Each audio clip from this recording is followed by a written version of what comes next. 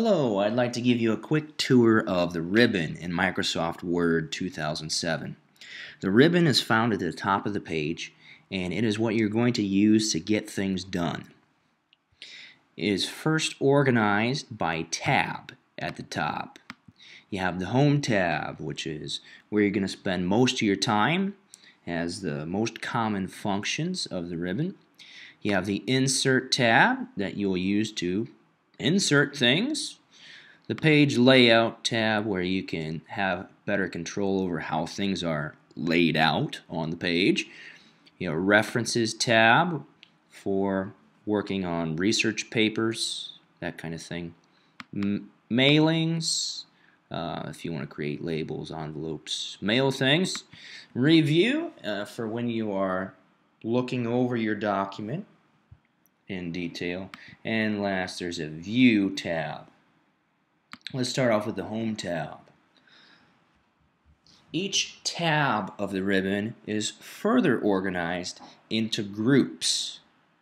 So on the Home tab here, you'll see there's a clipboard group where you would cut, copy, and paste things, format painter. And there's a font group.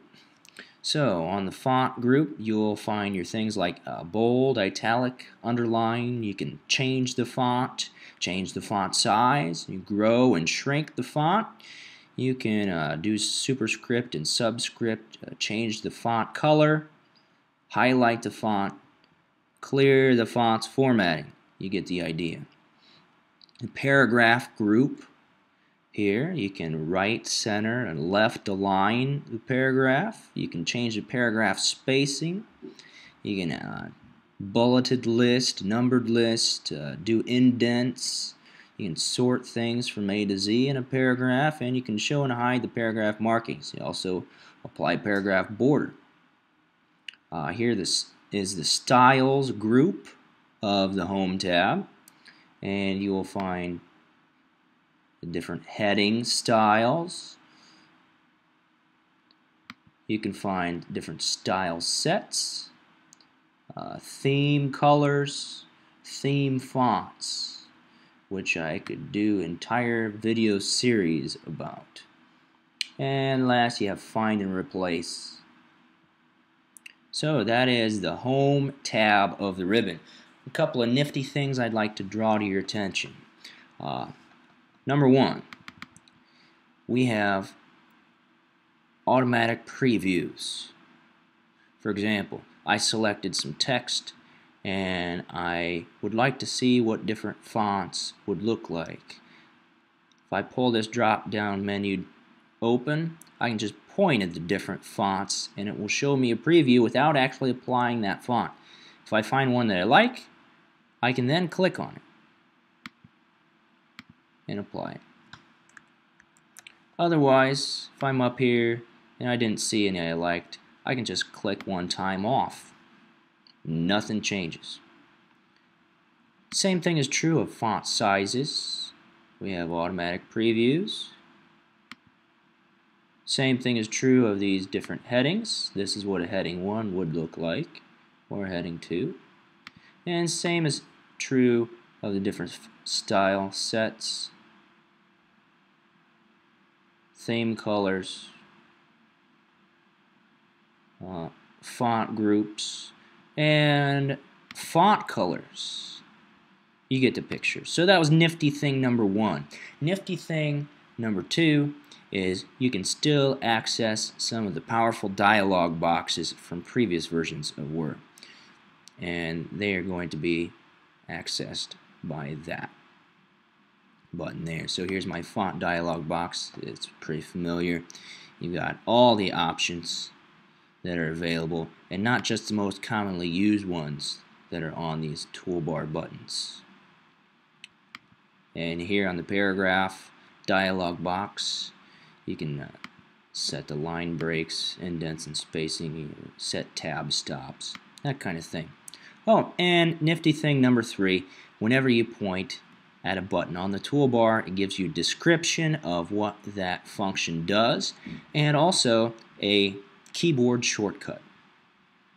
So that's everything you ever wanted to know about the Home tab. Here's the Insert tab of the ribbon, and it allows you to do just what you would think it would. You can insert things. You can insert blank pages, insert page breaks. You could insert a table, and you can insert different illustrations here on the illustration group. Illustrations would be pictures, clip art, shapes, charts. You could insert links. You could insert a header, footer, insert text boxes, word art, or insert symbols. That's the Insert tab. Page Layout tab lets you to change how the text is laid out on the page. That'd be Page Setup. You can change the margins, change whether it's landscape or portrait under the orientation, change the size of the paper, insert columns. No, not insert. Wrong tab. You change the columns. You can change the paragraph. Now that's a bit redundant. We also saw this paragraph function on the Home tab, but it's also here. And let's look at the References tab of the ribbon. As I said before, this is for writing research papers where you can work with table of contents, index, footnotes, citations, bibliography, that kind of thing. Mailings tab, we got envelopes and labels, mail merge. If you want to work with fields, which honestly I've never done, it's there. The Review tab of the ribbon, we have spelling and grammar, thesaurus. These are all found under the Proofing group. We have a Comments group where you can insert comments on what someone else has done with your document, and you can track changes. And then one other thing I wanted to show you about the ribbon is sometimes tabs will pop up here depending on what you're working with.